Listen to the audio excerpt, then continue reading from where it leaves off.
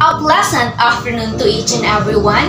I am Montessa Marie S. Daliada, and for today's video, I will discuss to you the inflows and outflows in economics. So are you guys ready? So come on, let's get started.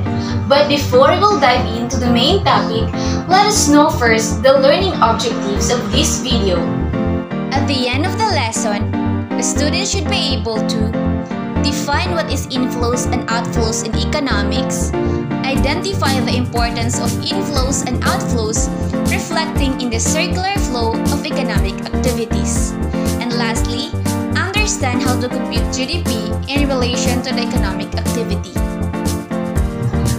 The all-pervasive economic problem is that of scarcity, which is solved by three institutions or decision-making agents of an economy. They are households or individuals, firms, and government. They are actively engaged in three economic activities of production, consumption, and exchange of goods and services. These decision makers act and react in such a manner that all economic activities move in a circular flow. The circular flow model demonstrates how money moves through society. Money flows from producers to workers as wages and flows back to producers as payment for products. In short, an economy is an endless circular flow of money. Now let's start with the fundamental concept of circular flow of economic activities, reflecting the inflows and outflows, which is the two basic economic units. These are the household, which is the primary consuming unit. They are the one who buys the goods and services in exchange for money. And the business firms, which are the basic producing unit, for example, a manufacturing company.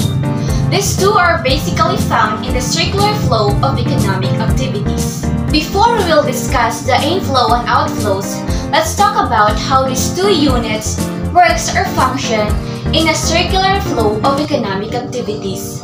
These two basic units need each other as shown in a diagram. As we already know, the household needs to purchase goods and services from the business firm.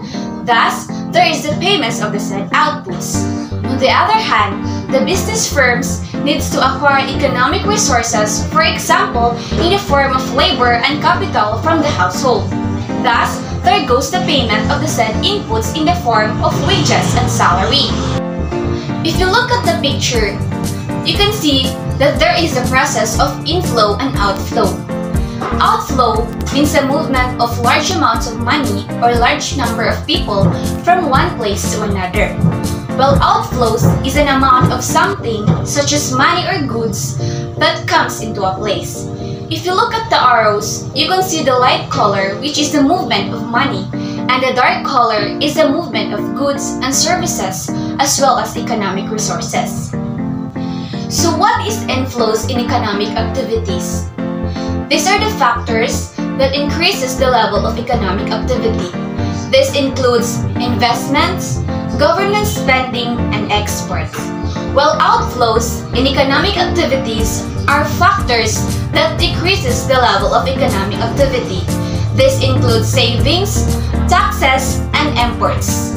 The pictures show that the household and the business firm is dependent with each other, or shall we say that the income of the business firms is considered as the expenses of the household. On the other hand, the income of household is the expenses of the business firms. So do you understand the idea? It's just a vice versa of give and take relationship. You will get a product from me, so you will pay for it. I will work for you, so you will pay for it. Just like that. So I hope it is clear to you. So what will happen if the household will save? Precisely, the income of the business firm will be reduced, since the money intended to buy goods and services from the business firm will be diverted to the savings of the households.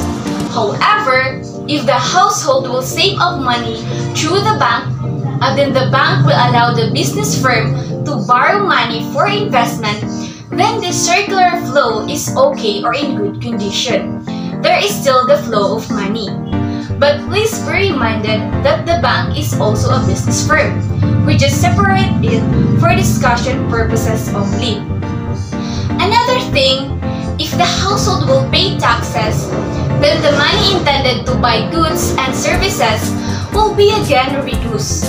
However, if the government will use the paid taxes to the right projects, for example road widening, this will serve as government expenditure. Then the money will revert it back to the basic economic unit, since the government will purchase cement, hollow blocks, steel bars, and other construction supply from the business firm, to be specific, in a hardware nationwide.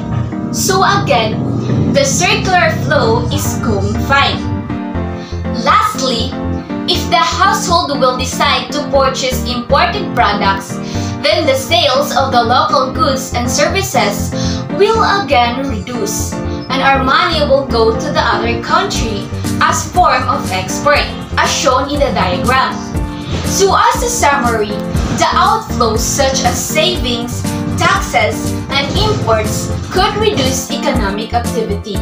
Why? Because basically, these three factors could interrupt or slow down the flow of economic activity within a specific country. Since savings, taxes, and imports are the money not being used for consumption, which means it is not being injected into the economy, classifying it as a leakage. However, inflows such as investments, expenditures, and exports could increase economic activities. Why? Simply because these three factors serve as injections to the flow of economic activity, so it will serve as add factors. That is why it is said that inflows could increase or amplify the performance of the country's economy. And take note, when you look at the figure, we can say that these outflows and inflows are in respect to the basic economic unit. However, if we try to consider the government as the storage tank of the outflows and inflows, we can say that its inflow is the taxes and the outflow is expenditure. So it is important to determine the right amount of inflow and outflow. It should be balanced.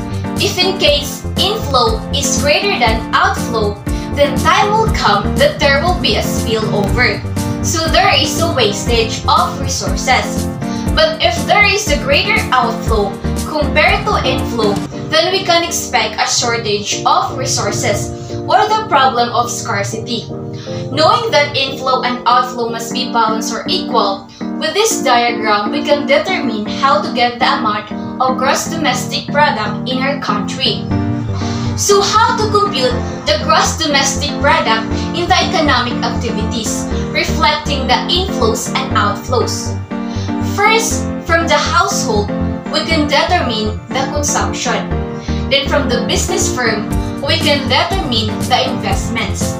Then from the government, we can determine the government spending.